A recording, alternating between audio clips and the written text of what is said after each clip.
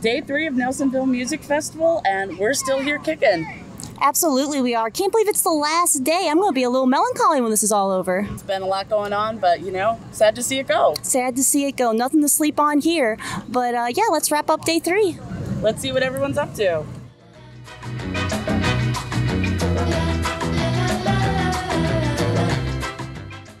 I have been helping out with Nelsonville in a variety of ways through Zero Waste event productions since 2014. Oh, wow. So, yeah, this is one of the original partnerships with the Rural Action Zero Waste program. Wow. So great. That's how they got started. And then the Zero Waste Event Productions is a social enterprise of Rural Action. Very cool. Great. Very cool. So, can you talk a little bit about the probably the key focuses of what the group wanted to accomplish for this year's festival? Yeah. So, zero waste is a term meaning that 90% of the materials collected at an event or organization or something like that is diverted from the landfill. Great. So that 90% point is really important. And so with that, like what we're trying to do is keep it at 90%. Higher is better. So in 2019, I think it was 93 or 94%. Wow. Nelsonville Music Festival has been amazing at through the years, like increasing that diversion rate. The audience members are a big key part of it with keeping things off the ground, knowing what's compostable, recyclable, things like that. We also work closely with vendors to make sure that they're using all compostable materials. That's a huge part. And so in grounds, what we do is we go out and collect and consolidate material from all of our bins. And then we bring it to this sorting belt back here. And so on the sorting belt, we actually sort every single bag of waste generated inside the event. And that way we know it's 100% correct. Like the compost is going to Athens Hocking Recycling Center composting facility, so like they know that we're really good partners, and they know that like we're not going to give them things that have tinfoil in it and stuff like that. So we're very meticulous with that. Our recycling is also going to Athens Hocking Recycling Center. Great. And you know, landfill is landfill, but very minimal of it. So. Incredible. Yeah, that's what we do on the sorting belt. This sorting belt is very unique for this kind of program, that it's like electric. We do usually have a solar hookup as well. Not this weekend, we don't have enough use for it. But, so it is electric run, and then you know, they're sorting everything off on it. It's also really nice for safety because if something comes down the line, like a biohazard of some sort, then you can just turn the belt up more and zoom it into the trash. Great. And has the rain affected your program in any other ways besides the solar power? Yeah, rain has a tendency to sometimes bring down diversion rates, especially in the campground. If people are like, well, my tent's wet and the zipper's broken, I don't feel like packing it up. So they just read stuff like that. Okay. That like take your stuff home with you, and that really helps. And so, but this crowd, generally not too much of a problem with the rain. I think the only other thing is that keeping the cardboard dry so we get a true weight on it. And I should mention also that like after we sort every single bag, we weigh it on a scale, and so then we have that's how we get our diversion rate. Oh, okay, incredible. Based on how many audience members there are, we can even break that down to per person was X amount of recycling, X amount of compost, and X amount of waste. That's incredible. You're fine. I was wondering if you could speak to the interesting, your impromptu sculpture kind of. Was that intentional?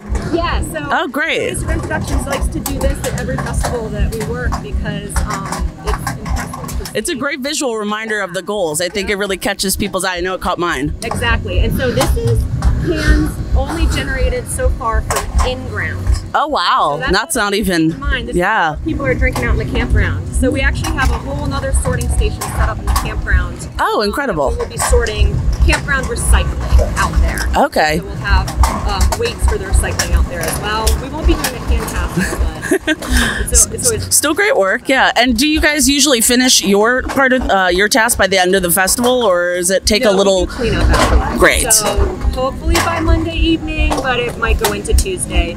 That's where rain does really slow things down. Makes sense. Yeah. Awesome. Well, it's been so great speaking with you. Thank you so much for talking about the program. Thank you. Hope you have a good rest of the festival.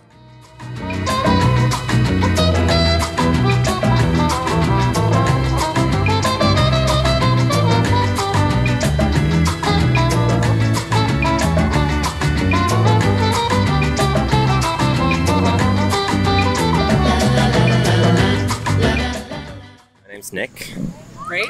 And are you from the area? I'm from Columbus. Nice. Yeah. So did the festival bring you down for the weekend, I'm assuming? Yes. Usually, I mean, I've come the past few times, and like our big friend group has come the past few times. We just started in high school, and then Nice. all of us, for some reason, like we live in different places, but for some reason we all come back here like at least once a year, and we all see each other. Just no one texts each other, no one organizes anything, but for some reason we all find each other here. So Oh, that's incredible. yeah, Kind of like a siren song. Come back in a way. here. Yeah. And so what groups have you seen that you've really enjoyed?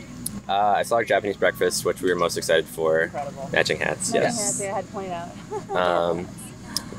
Who else do we really? The midnight party tent has been fun. That's what I've heard. Seeing, There's been some crowd surfing some. Oh yeah, we saw Dana back there. We saw Nice. who was the other? The D-Rays, I think, opened for them as well. Yeah. Oh, Super another fun. local staple. Yes. Awesome.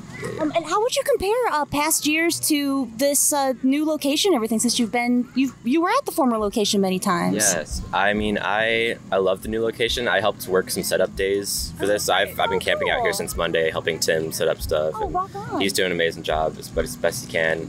I mean, things are a little rocky here and there, of course, but I think overall it's a lot better. Twice the space, much more grass. The stages are in really cool spots. Definitely. Yeah.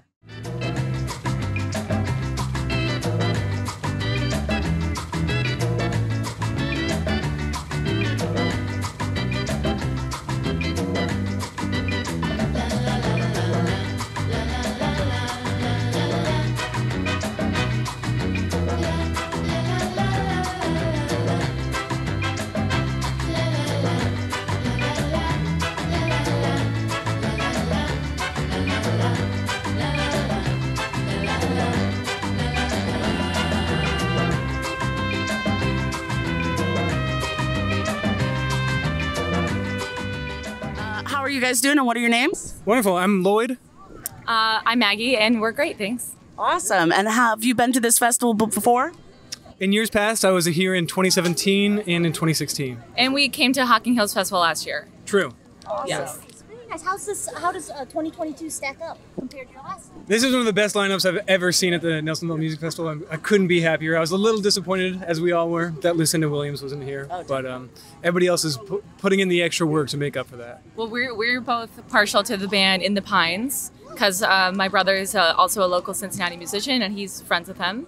So we made sure to catch them, and they were awesome. We walked in a little blind to the End of the Pines show, and they melted my so face. Good. Yeah. Incredible. That's a rave review. Yeah. What's your brother's band? They're called Co Etc. They're out of Cincinnati. Nice. Yeah, hopefully they'll be playing this festival next year. We'll see. Yeah. Any luck? Great. Yeah. Yeah. And so how do you think overall everybody's been coping with the rain? It builds camaraderie. I think it Yeah. brings us all a little bit closer together. Oh, great Yeah, and I would like to perspective. think that not many people opted out because of the rain. I think it's kind of rain or shine. We're doing this. We're all here. I mean, we came from Philadelphia, so people are traveling to Oh, get here. awesome. We have friends traveled here from Salt Lake City. Yeah. People want to come be from here, far and away. and I think the rain is just part of the fun. Yeah. And what do you think makes Nelsonville so special that people like yourselves are coming from out of state or across the country? Community. I mean, the people here, the community, from the local vendors we have to the women over here registering voters, so important. I think it's all about community, so that's what keeps us coming back. And we also are OU alumni, so Oh, Yeah. fantastic. As are we. yeah, cool. Right on. Awesome. Well,